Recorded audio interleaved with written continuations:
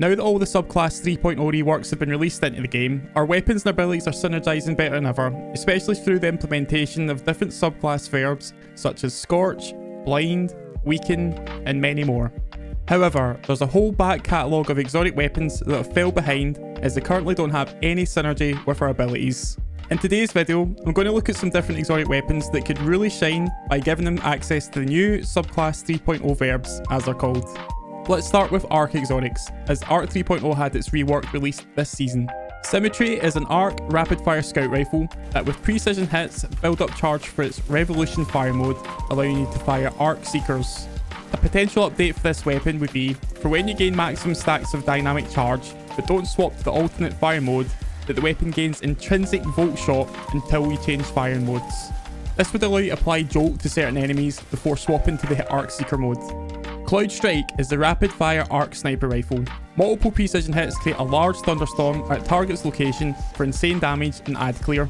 I think in addition to this, the Cloud Strike should have a chance to create ionic traces without needing the Spark of Discharge fragment in use. This would mean targets killed by the Arc Thunderstorm can produce ionic traces. Queenbreaker's Bow is an arc linear fusion rifle that's long since fell from the meta. I actually forgot that this can intrinsically blind targets, so my suggestion is to allow Queenbreaker to create blinding explosions by killing blinded targets the exact same way that the Spark of Brilliance fragment works, without actually needing to equip it. I do also think this should probably get moved to the energy slot. Let me know in the comments below what you think. Next up, let's take a look at some solar exotics. Starting with Merciless, the solar high impact fusion rifle. Its exotic perk Impetus grants bonus damage for a short while upon reloading after a kill. As a simple suggestion, I think with this perk active, the weapon can also now apply Scorch to targets while Impetus is active, giving you a short window to create those spicy ignitions. Tiku's Divination, the solar bow, has the exotic intrinsic Sacred Flame. Hip firing the bow fires seekers to marked targets, killing these marked targets causing them to explode.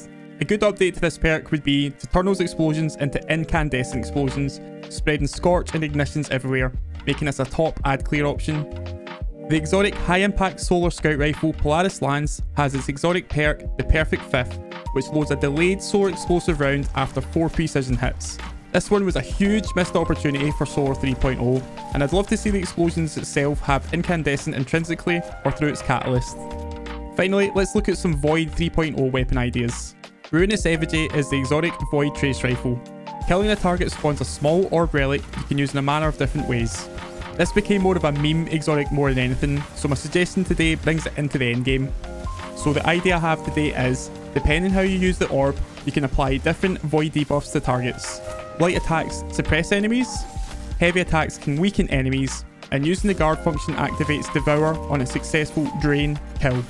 Finally, throwing a projectile gives a repulsor brace overshield and weakens the target briefly.